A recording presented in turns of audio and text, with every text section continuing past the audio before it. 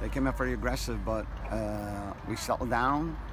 We almost gave a goal away at the start of the game, a mistake by one of our defenders. But then our midfield kind of hated her, and the rest of them got control of the game. We started passing it and moving it and passing it and moving it. They got a little bit chasing, and then we got our rhythm. And then it's a cracking goal by Callum, beauty. And then it went from there. We just got a little bit better and better, and then we got a little chippy at the end. So, but I know they have a lot of injuries, so it's tough for them right now. So things are going well, but we're not going to take anything for granted. They're having troubles right now, so we got to keep our feet on the ground and keep going.